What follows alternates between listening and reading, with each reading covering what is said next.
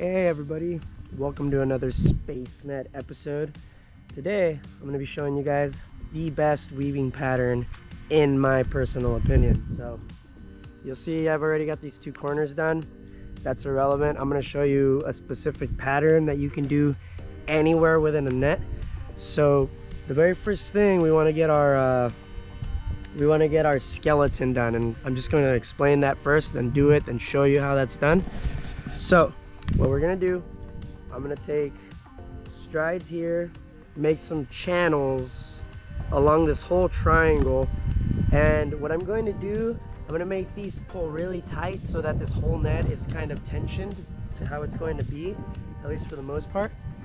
And I'm also gonna be adding clove hitches to these, and because we're only using paracord and it's very thin, so paracord on paracord could abrade each other, I'm gonna be making my channels double stranded. So 2 tight strands of paracord, 2 tight strands of paracord, 2 tight strands of paracord.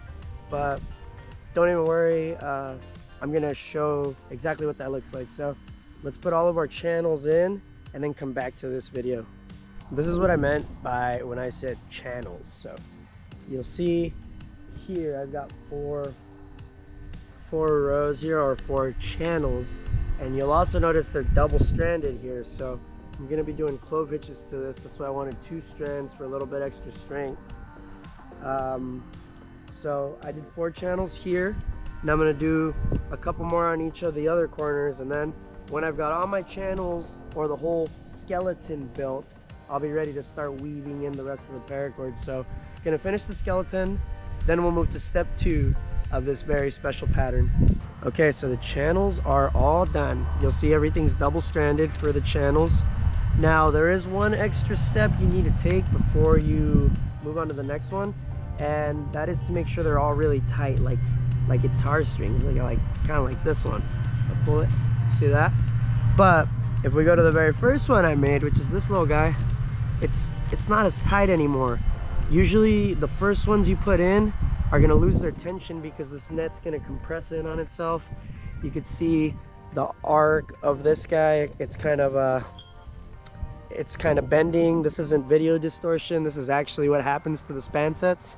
So I'm gonna go back to the beginning again, make them all, just give them a real tight pull, make sure they're all straight, because if they're not really tight, what can happen is, and you can see right here, I can pull these together, and that's not good, because when I start to put paracord in between these, I want there to be a gap, because that's what's gonna look really, really cool in the end. I don't want these touching, so gonna tension everything up and then gonna come back to this. Everything is nice and tight now. You'll see here, guitar string, guitar string, guitar string. Everything's really tight.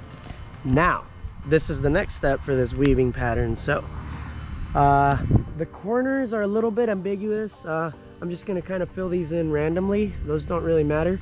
It's gonna bow this one back a little bit, and that's where the magic starts to happen. So starting here at this point, I'm gonna take paracord, weave to here, clove hitch here, pull it back, come back to this one, clove hitch here, and then just go zigzagging back and forth till I hit this again, and it's gonna make a bunch of A's. And then we're gonna do that in between every channel here. Just make a bunch of zigzags, making sure to clove hitch at every double strand we hit and making sure that it's nice and tight. So gonna do that for every single channel. Then we're gonna come back, show what that looks like, and then I'll show the very final step to this weaving pattern, and that's really where the artistic side of it comes into play. So we're gonna do that, then we'll get back to this. All right, so here's that next step. So you'll see here, for example, with this one, I started it here, went here, clove hitch, zigzag back here, clove hitch, clove hitch, clove hitch, clove hitch, clove hitch, clove hitch. And you'll see I use contrasting colors because it makes a really cool like zigzag with them. So I'm gonna do this for all 3 corners now, and then the next step will be to weave some paracord in through here to make these nice and tight. So almost done. Stick with me. All right, so here's how we do that process. So I'm gonna do this cavity first, just kind of show it. So we're gonna start here with a clove hitch, just like we always do. on the perimeter. Gonna cinch that down. All right, and here's what I'm talking about. So this is the first triangle here. So we're gonna do an upward weave here twice. So double weave there. And then on the outside of the triangle, we're gonna move down. So you'll know you're doing it right because it's kind of squeezing this triangle in. And if you notice here, it's gonna start to make these like octagon shapes on the other side. So again, here we're hitting another triangle. We're gonna go up twice and then down twice. So again, you notice we're starting to get some circle shapes here, and we're gonna do the same thing on this opposite side. So again, up twice. Why did the camera turn black? It's still gone. Oh. Down twice. Another triangle, so up twice. Down twice. And you're gonna do this all the way through. Up twice, down twice. And then when we hit the edge, we'll just end it with another clove, as we usually do. And then you can start to see we're getting some circle shapes here.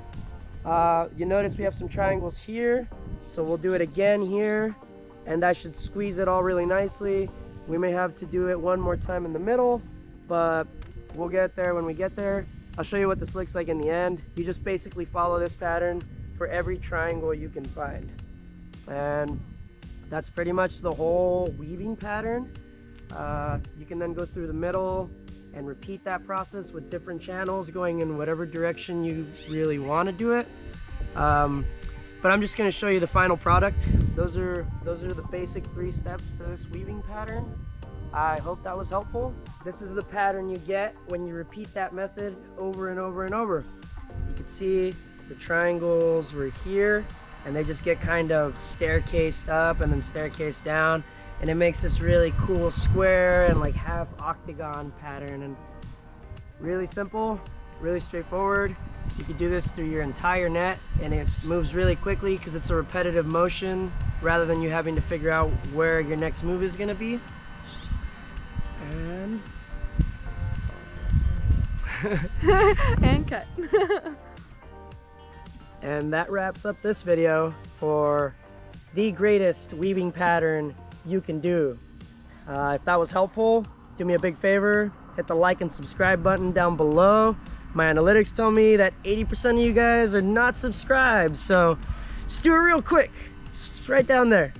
Leave down in the comments what you guys think of this method.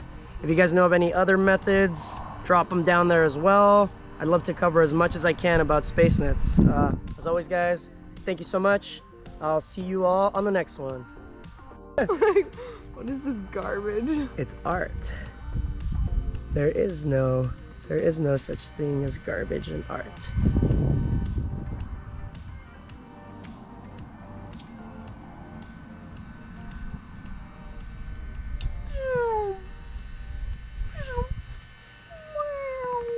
I'm gonna keep those sound effects in it.